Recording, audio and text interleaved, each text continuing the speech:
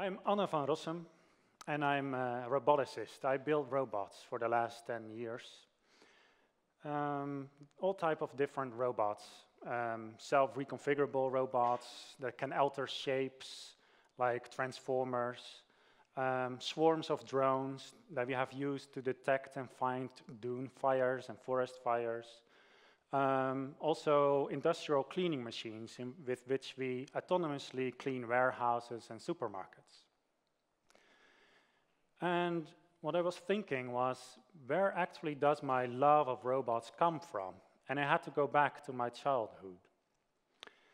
I'm raised in Goeree-Overflakkee, an island in the south of Holland, in a very religious Christian family. I can tell you some rules we had. For example, I was not allowed to watch television or listen to the radio or bike on Sundays or have a Christmas tree with Christmas or watch the fireworks at New Year's Eve. As a kid, I was allowed to read, and I had also popular science magazines. And in those magazines, there were puzzles. And although we didn't have a television as such, we had a computer. And I used that computer to solve those puzzles for me. I think since I was 10 or so, the computer was an extension of my brain. It even got me a prize so now and then. And also, if I think a little bit more, it was not so much a friend, but it at least didn't bully me, it didn't tease me, it didn't judge me, it did obey me. It was pleasant as a kid. If we now forward again to me as a roboticist, I'm trying to make the computer more and more intelligent every year. Towards that, I put them into boxes, so-called embodiment. We make robots from them, so they can behave like animals and humans are. It's very intelligent to be able to walk around as such. One of the things is, and I'm convinced about it, are those robots not going to be as smart as us? And is there not a time in which they're going to be smarter than us? I think the answer will be yes. Moreover, if we have those robots as such in this world, don't you think we as humans are actually not able to solve all the problems we have? Don't we need them? I think the answer to this is a resounding yes. We have a lot of problems in the world. We don't know how to distribute food in the world. If there is an asteroid on a collision course with Earth, we don't know how to deter it. We don't even know how to organize who lives where on this planet, having artificial barriers. We don't know how to prevent war.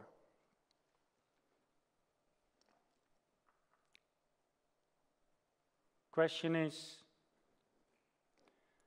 if we are going to be the people that are going to dictate to those robots what they are going to do, are we actually so morally superior to do so? Can we play for God? Can we dictate what they do? We eat other species for pleasure. We are quite an evil species in ourselves. We kill and we run havoc on people that live on the other side of a river or that have a different religion than ours.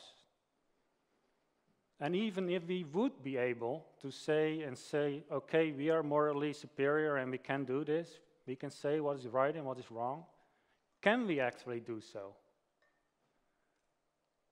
A robot is not programmed like a normal computer. It is more like how you're teaching your children. Can you program your kids? Can you program your cats? A robot cannot be programmed like that. It's being taught right now already. It's a scary thought, but we won't be in control.